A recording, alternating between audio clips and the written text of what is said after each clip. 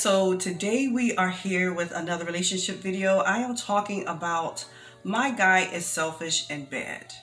Okay, so I was prompted to do this video not because I enjoy sex, no, but because I have received an outcry of emails and comments regarding this topic or something close to it pretty much all year long. All right, so I just decided to go ahead and make this video regarding selfishness in bed. And also another reason for doing this video is because, well, these sorts of issues are like the top 5 reasons why marriages fail and, you know, relationships are destroyed. So welcome to my channel. If you're new, I thank you so much for joining us today. And if you are one of my old love bugs, I appreciate you guys always. So let's get started. All right, so here's the thing, guys. When you are dealing with a person who is selfish in bed, now either they are just selfish at their own right and they're unaware that they're being selfish. You know, they just have sex on the brain and he just wants to come in and get it in and get it done. That's it. Well, that's quite selfish as hell, even though he is unaware of it, right? Or it could be, you know, well, maybe he doesn't care about you all that much to invest that much effort and time in, you know, into a sexual experience with you. Therefore, you get what you get, you know, 5, maybe 10 minutes tops. Okay.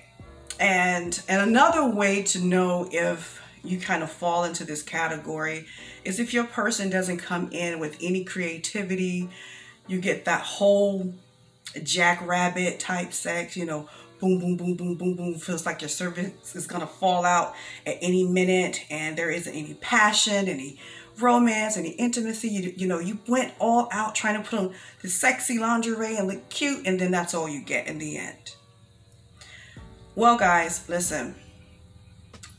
This is where the rejection comes in. So this is only going to go in your favor for a very short time. If your person is unhappy or discontent with this method of sex, you're going to know it, you know, via attitude. And the reason that is because most women, they want you to feel as though you've done something. Now, don't get it twisted. There are some that like, hey, this isn't going to cut it, you know. But for the most part, most women will continuously allow this to go on with the hopes that it's going to get better. And see, that's why I always say, if you have an issue with something in the beginning, you deal with it then. And if you can't get any resolve, but then you just move the hell on. But when you stay in it, it just makes the person feel like you're just content or you're just going to settle for that. That's the energy you're giving. And that could be quite confusing because it's like, okay, you've been dealing with this for, you know, over a year now. And now you want to have an attitude about this. You want to complain. Now I'm getting back turned and door slammed in my face whenever I make an attempt to have sex with you. So your partner is going, or yourself, whoever's watching this, you're going to have to make that blatantly clear that, hey, I'm not being satisfied. You have to let that person know what it is that you desire, what it is that you need. Otherwise, you're going to get that act of selfishness. And a lot of times with your guy, it could be just straight ego, like you don't deserve anything more type of mentality. You do have those types out there, like you get what you get, now turn over and go to sleep. In a sense, for me, that's kind of abusive because, you know, yeah,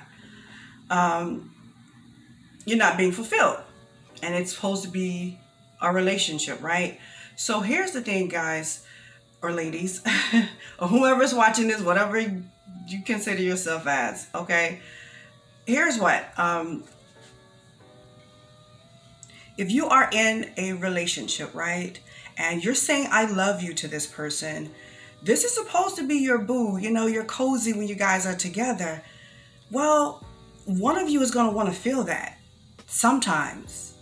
It doesn't always have to lead to straight sex.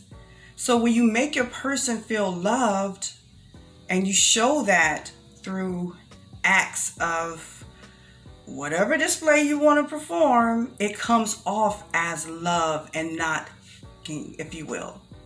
Okay? It won't come off as that. But when you just tap your person, come on, give me some, or it's an inopportune time when you ask, and it's like, come on, just give me some, right? No, listen, first of all, quickies are only warranted for like a spontaneous circumstance. If both of you have 45 minutes to get to work, it takes 20 minutes for each of you to get there. What to do? Okay, 5 minutes, 6 minutes, let's go.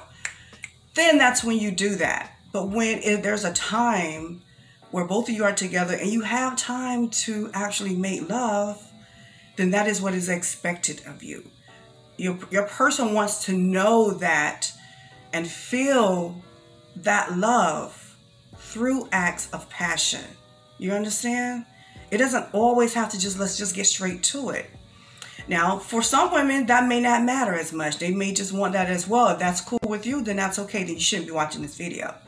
But however, if it is a concern that your person is so selfish that they're not acknowledging what it is that you need, well, now is the time that you sit down and you say, hey, look, I would rather have foreplay, like at least like maybe 10 or 15 minutes of foreplay before we get into it, considering it takes me some time to get worked up. It takes me some time to get that wop, you understand?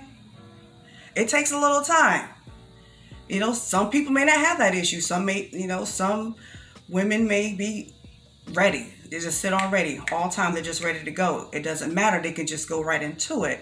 But if that is an issue for you, that you need that sort of touch, that sort of play, whatever it is, well, then you address that. And you address it in a manner to where he doesn't feel like embarrassed, because remember, the ego is fragile in this department. It is very fragile, and we don't want to come off as like, well, you're not going to satisfy me, so whatever. Okay, we don't want to do that. So yes, share that with them, or if you have been trying to do different things and it's still not quite working out for you, well, then just cuddle, love on each other, just lie in bed and just kiss. Hold each other, you know what I'm saying? Share those passionate and intimate moments. And I guarantee you, by the end of doing this a couple times, if you try this a few times, you'll probably feel more fulfilled. Like emotionally, if you're looking for like that more emotional type romance connection, do that a couple times versus just getting straight to it and then it's done. You go back to watching TV or whatever, and then that's it. No.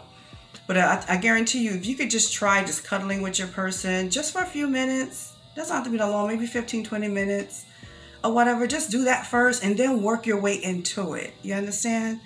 Now, guys, if you are one of those people or men who have issues with stamina, endurance, prolonging the act, well, you should already know, and many of you don't, especially if you are young and you're not privy to what it's like to, to be sexually connected, with intercourse. If you feel like you are ready to see fireworks, stop and do other things. There are many other things that you can try, and you know what I'm talking about. If you don't know what I'm talking about, perhaps oral, or maybe you can allow her to do some things. You can give a massage just to hinder that process. Stop it. Just slow it down. And then after a few minutes, you come back. And if you feel like she still isn't quite where she wants to be, or she's not matching you, because see, guys, you're selfish. You'll see fireworks long before she does. And now she's still saying that, oh, okay, I'm good. Okay, no, it was good, I'm good. And she's not going to tell you that you had like another 30 minutes worth of work to do and you failed yet again. Just notice her energy. Notice if she still needs a little more. And then you try to prolong that process. And see, I think that's an issue with most guys. You're so quick to try to get there, but you're not noticing that she's not quite there, that she's going to need a little more. And a lot of women have, they have quite quite a lot of stamina, and they can just go for a long time. So you want to try to match that for as long as you can, or pleasure her to the point to where she's not totally deprived. You understand?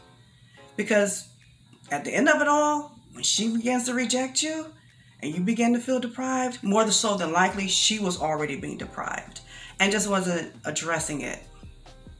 Okay? So yeah, so you really want to do that. Just experiment, come up with more creative ideas to make your love sessions longer, you know. Even if you have to stop and just talk for a few minutes and caress, touch, enjoy the moment, and then go back into it. You understand? This way, both of you get some sort of fulfillment. I mean, that is the objective, right? Is to get fulfillment. Yeah. But hey, yeah, at the end of the day, most women are significantly deprived, and that happens for so long till they get to the point to where they just begin to reject you. You may not have done anything wrong besides just pull out too soon, and then that's like, it's a buzzkill. It's a turnoff. It really is a turnoff, especially if your person was very sexual when you met them, and they probably still are, just dying to be satisfied, yet you can't please them. That's where that rejection comes in. Okay?